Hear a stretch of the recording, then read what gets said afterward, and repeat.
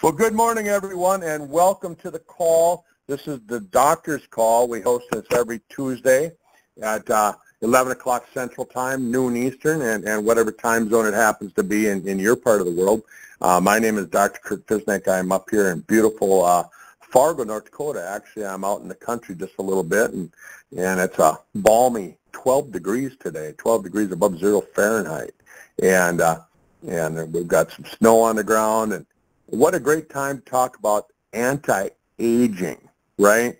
And really, anti-aging probably isn't the right term, because anti means stop, and if you stop aging, that means you're dying, so we don't really want to start dying. What we want to do is we want to have age reversal, So as you hear me talk and mention things to people, you'll hear me, say that once in a while that we actually want to do age reversal. And when I was talking down in Australia, I gave 24 talks over a 3-week period of time when I was there. And one of the things I talked about is that if we take a look at the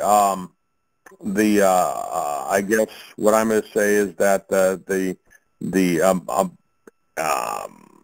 average lifespan of a person, I mean, we can go back to the days of the caveman, and you'll see that, if you were a caveman and you lived to be the age of say 20, 22, you were considered to be an old man at that time.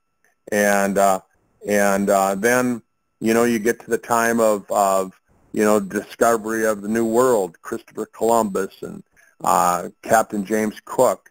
They found that at that time, if you made it to 20, 25, you were considered to be an old man, right, or woman. And then you get into the time of 1776, when our country fought its revolution, and when you look at Australia, when they were just really being a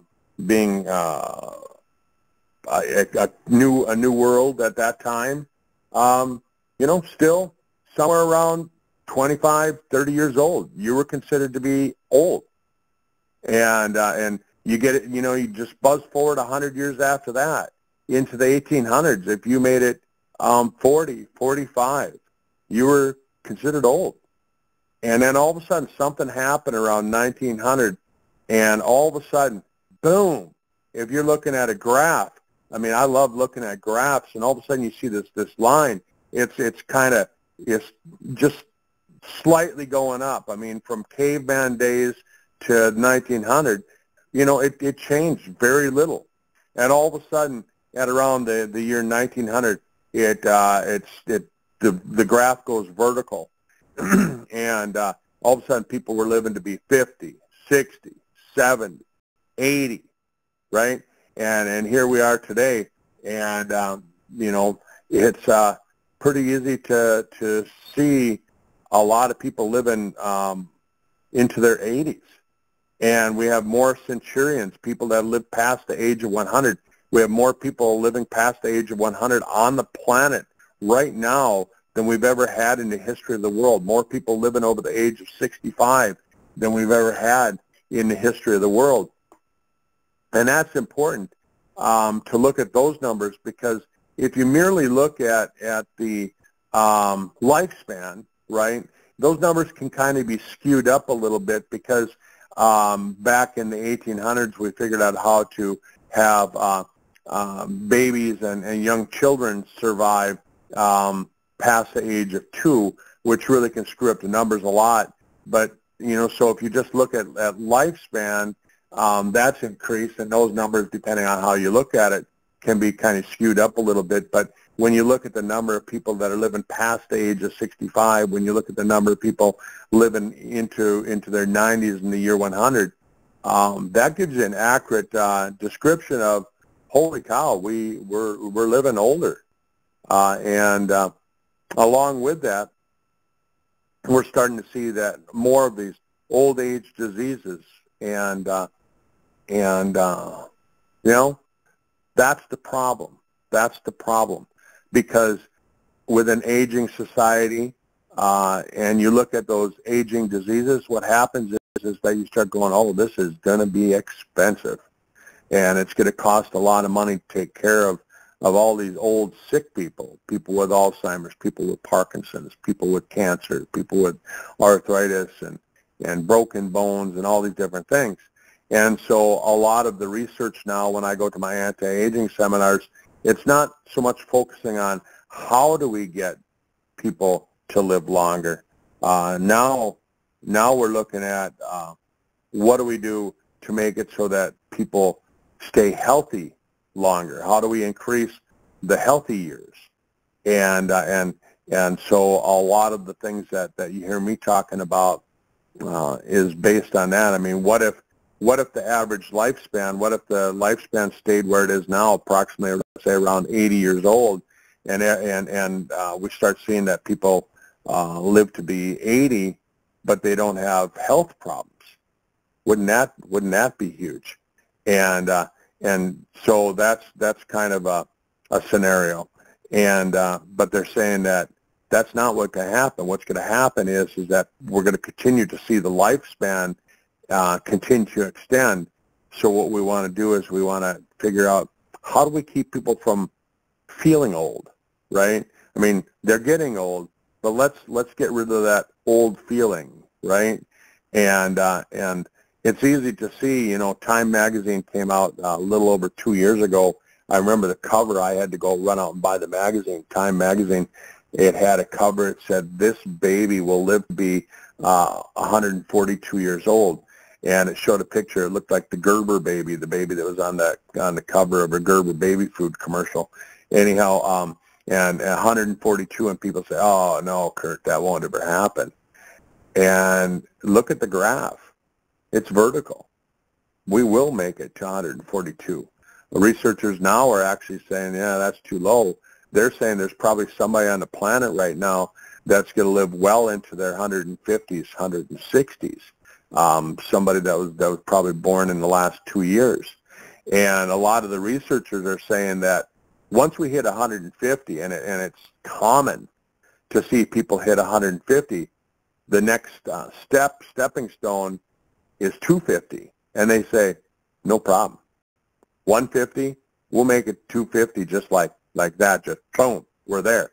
And they say once we hit 250, 500 is the next stepping stone, and we'll hit that.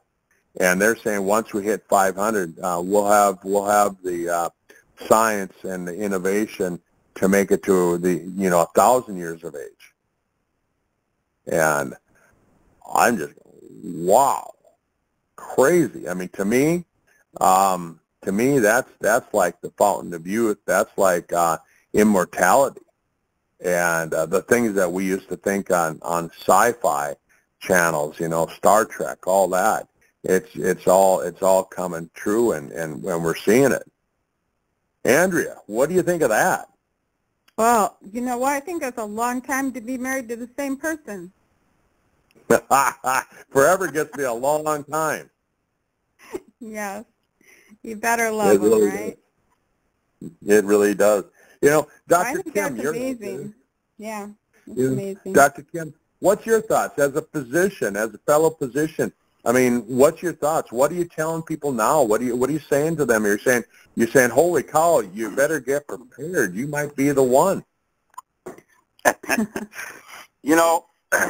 I don't really talk to them about living forever. What I talk to them about is living better and staying healthy and enjoying life as much as they can with the years they do have. And hopefully, with what we're doing, those years will be longer and longer and more than what they had planned previous. I got to confess, I fought you for a long time when you tried to get me involved with Sizzle. And it's typical, and it's another MLM company, and that. But these products are just awesome, and it's like we got this amazing secret that everybody should know about, because things like the AgePill&RIPT and all the other products that work to make our lives better are should be used by everyone at this point. there's nothing else out there that will, compare to what we have to offer with the product line we have. So there's a lot of things that go into having people living longer. We're going to have to think about things like, how do you adjust your pension plan to make it last long enough. There'll be a lot of people that live longer than their funds. But I guess if you feel good, you can work forever. Here I am. I'll be 67 here in a couple weeks, and I'm starting a new business, and I'm really excited about bringing the promise of anti-aging, stem cells, and that to as many people as possible. That's because I feel good, and I take the products, and I've been on the AgePill for about 4.5 months, and they say after 3 months you can cut your cut back to the normal dose. I'm down to I went from 12 down to 8. I guess I'm at now. Maybe I'll stay there for a while, but it's just been an amazing transformation in my body, and every day I continue to see more and more improvement as I stay with it. And I think that's part of the challenge, getting people to stay with it long enough to see the results that they can see if they do it. Yeah, it's crazy, isn't it? It is. It's a process. I understand the network marketing aspect, because we are motivated to educate our distributors, our people, our friends about what these products can do. I had a good friend of mine. He and I were best friends in high school, and kind of stayed in touch, went for years without seeing each other, and then about a year ago he started coming in as a patient, and we kind of just picked up where we left off, and I got him started taking the AgePill along with his wife. And his wife was having a number of health challenges and going for test after test after test, and nobody could figure out what was going on. And she started taking the AgePill, and gosh darn, within a relatively short period of time, it was like everything went away. She started feeling so much better, and she was in the office, and we were talking about it. She says, but she's talking about her husband, my buddy Doug. She says, and if I hadn't seen Doug, what had happened with him, I wouldn't believe it, because 1 month on the AgePill, and all his gray hair went away. Well, 95% anyways. And it was just such a tremendous change in it, not only his hair, but his face. It just, Son of a gun's looking younger than me. Well, he is 2 days younger than me, so I guess he's allowed to look younger. But it's just, it's exciting from the fact that you have the opportunity to share this with people that you really like and you love, and help them live happier, longer, healthier, all that stuff that comes with having the knowledge of the products that we have. That's cool. Yeah, it really is. It really is. And Dr. Kim, as you've watched your family, and you've watched your friends, you've watched yourself, you've watched your patients age, just off the top of your head, what's some of the common things that you've seen happen health-wise? Well, yeah, the first thing I think I hear from people is how much better their skin is. I had a patient in. He's a painter, carpenter, handyman type of guy, and I never thought he would be the kind of guy that would stay with the AgePill. And I talked to him about it. He said, "I want to try it." And he was in the office the other day, and he started talking about all of his hair turning black. He said, "I never had black hair before. It was always brown." But he says, "Look at this," and he put his hand out, and he says, "I had the thing here for years," and he's kind of a rough guy. He said, "I just cut it off, and it would come back," and he said, "Look, it just went away." So he was just excited as all get out about what the AgePill was doing for him, and he'd only been on it a month or so, I think, at this point. So you just never know what to expect. gray hair going away, skin clearing up, the wrinkles go away. People notice that they sleep better, more energy. You hear it all. You never, and I tell the patients, I don't know what to tell you to expect. All I know is you're going to do better. Your cells are going to function better, and you're going to do better. And it's going to be kind of fun to see how you personally react to taking this pill. So that's kind of the fun part of it too.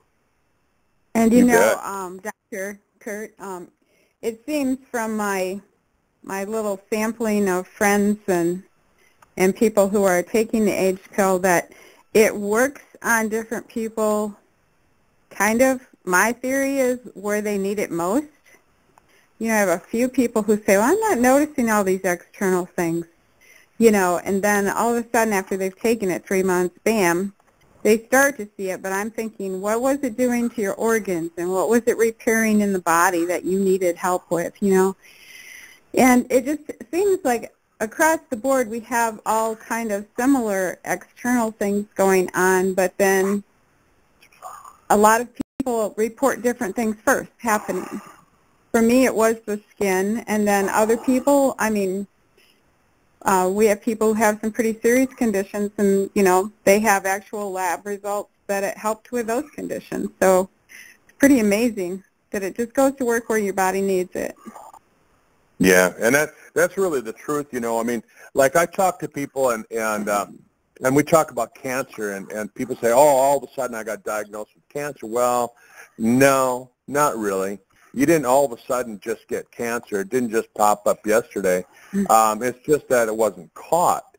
Chances are that cancer was developing over a 10 or 20-year period of time, and it took time. So, Andrea, you're spot on. You're spot on, because if you take a look at it, the nicotinamide riboside, the nicotinamide mononucleotide in the product is going to go to work where it needs it most. Like I'm sitting here looking at a study here, and it says that there's been numerous studies of nicotinamide riboside, nicotinamide mononucleotide in mice, and they say that it shows no negative side effects taking even up to 17 grams per day, right? 17 grams per day. That would be like taking. I think there's 1 gram and a quarter teaspoon, so that would be like taking 4 teaspoons of nicotinamide riboside. Holy cow! That's a lot. So, but they found that nicotinamide riboside stores recognition in Alzheimer's in mice. Nicotinamide riboside involves metabolic health in mice exposed to a high-fat diet. NAD plus repletion improves stem cell function, enhances lifespan in mice, and NAD, you can't take that. You can't just take a glass full of NAD. You have to take the precursors like nicotinamide riboside and nicotinamide mononucleotide, and then your body makes NAD. And again, so NAD repletion improves the stem cell function, enhances the lifespan in mice. That's all we need is mice without Alzheimer's, and they live a lot longer. But research shows that nicotinamide riboside prevents liver cancer in mice. Nicotinamide riboside reverses fatty liver disease in mice.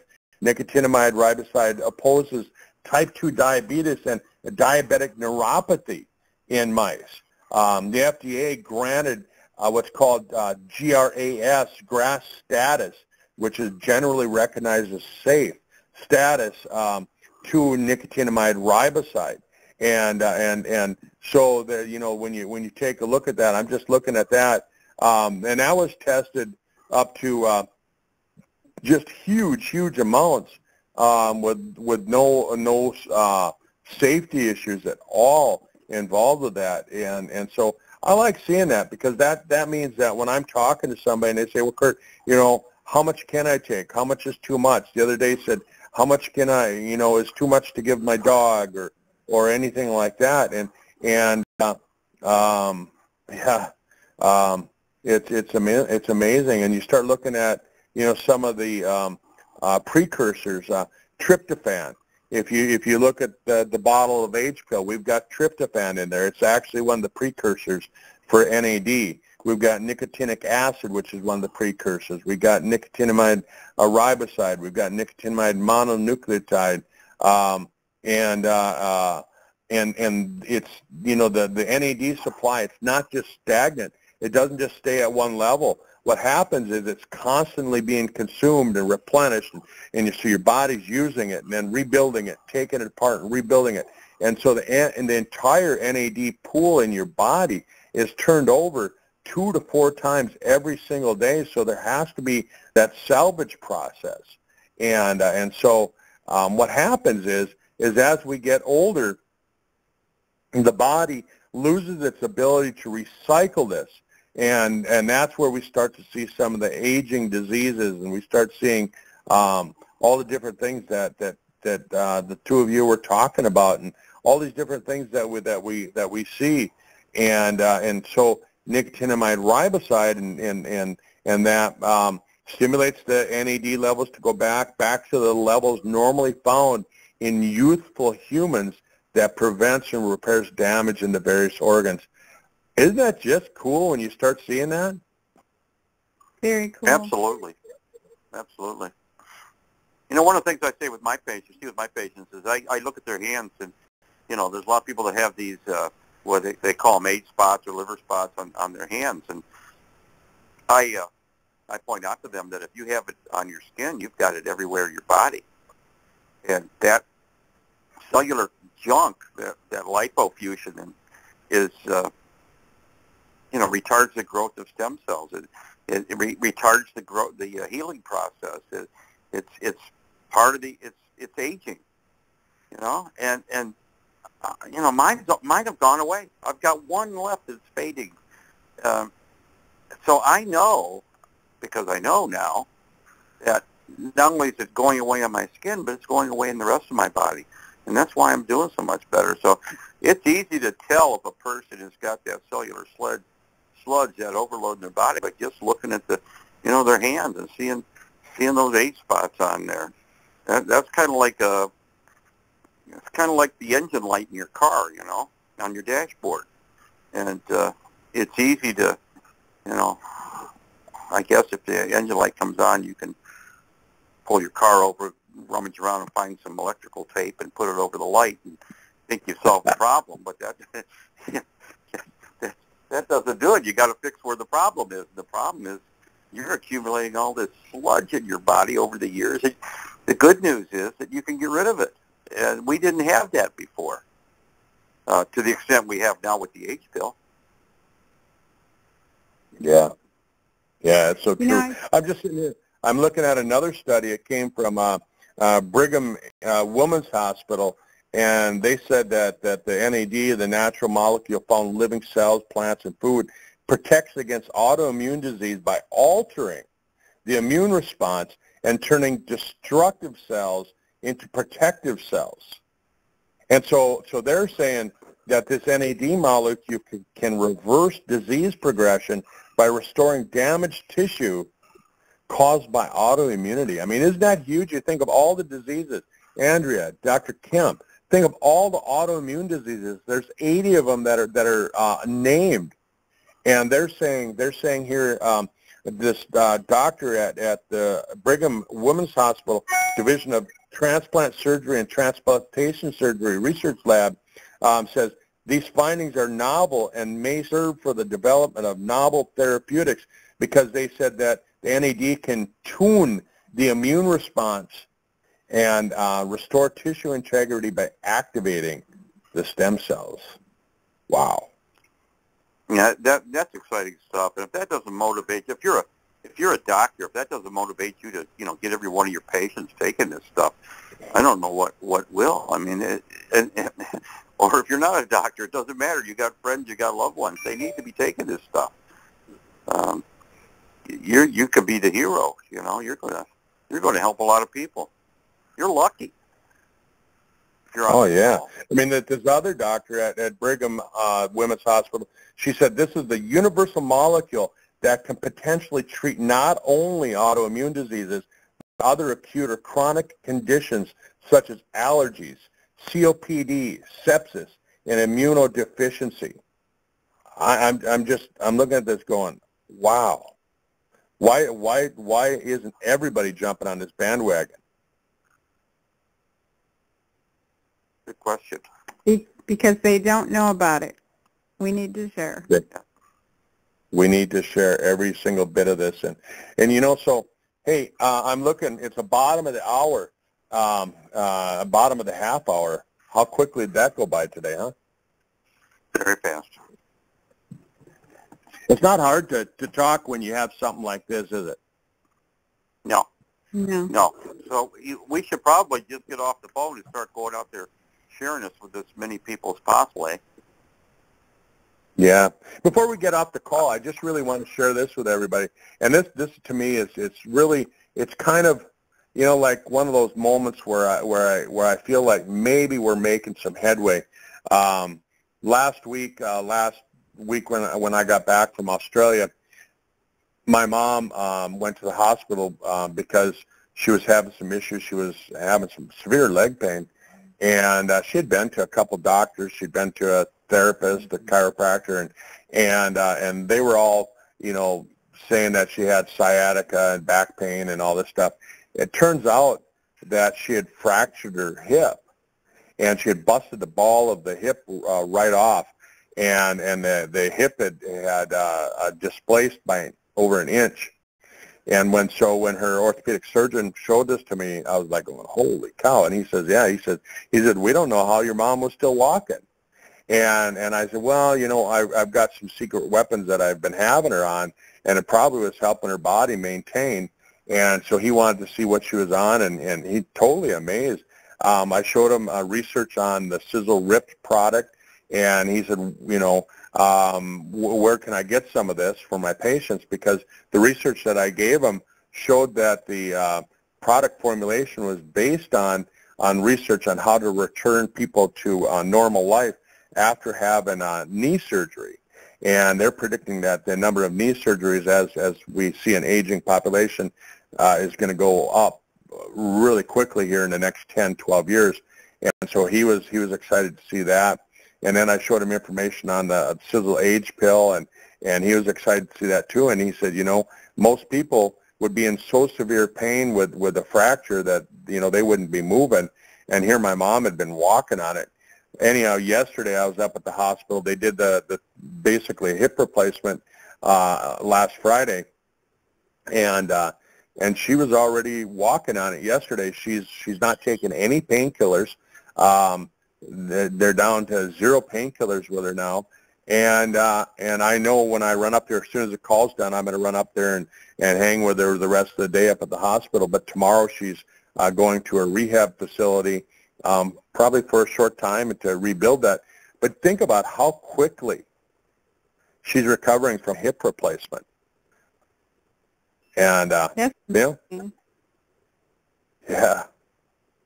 yeah, it's cool. Well, that's what they said it would do. Like even the AgePill&RIPT, you know, it was basically designed to rebuild muscle, and they were using it a lot around joint replacement surgeries, you know, to help rebuild that muscle. So it's really great your mom is on that too. Exactly right, and the hospital, they're kind of looking the other way when they see me giving her the products, because, you know, they don't want me giving it to her because they're not in control of that, but they kind of turn their head the other way because they know what I'm doing is working. Mhm. So anyhow, I'll let you guys have some closing remarks. Thanks everybody for joining the call, and thanks for listening to the recording. I'll have it up on the Sizzle World Team channel here by the end of the day. Thank you. Thanks, Dr. Kurt. Have a great day. Best for your moms too, buddy. Thanks, everyone.